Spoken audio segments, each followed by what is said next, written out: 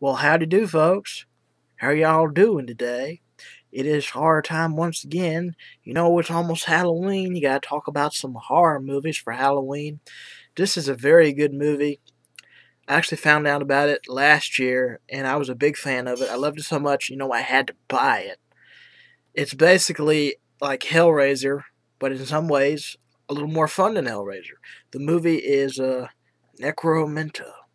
And oh my god, this is a pretty crazy movie. You got a singing pig that sings about suicide.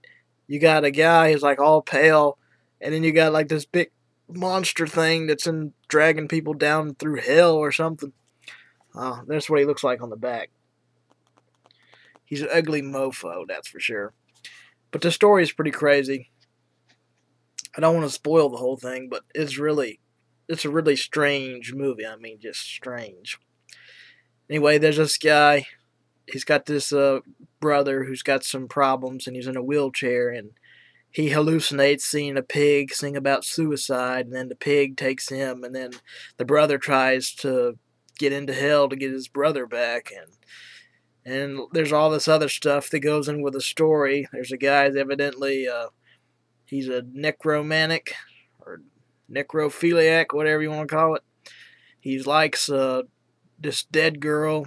He's in love with her, and it's a really strange movie.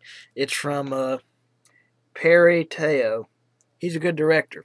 He also did The Gene Generation, which I saw on Netflix not that long ago. I thought it was pretty good. It's a pretty good movie. But Necromenta is Saw meets Hellraiser, but better than both. Well, it's not better than Hellraiser, but it's pretty damn good. I mean, it's like Hellraiser in some ways a little bit different.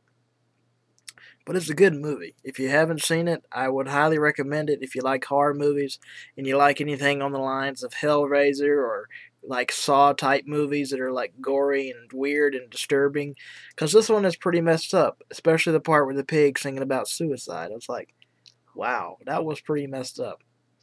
But it's a good horror movie. If you haven't seen it, check it out. I would highly recommend you this one. And it's a great movie to watch in your Halloween because it's spooky, it's weird, it's strange, and it's a gory good time. Well, y'all check out Necromenta. I will see y'all later. Bye bye.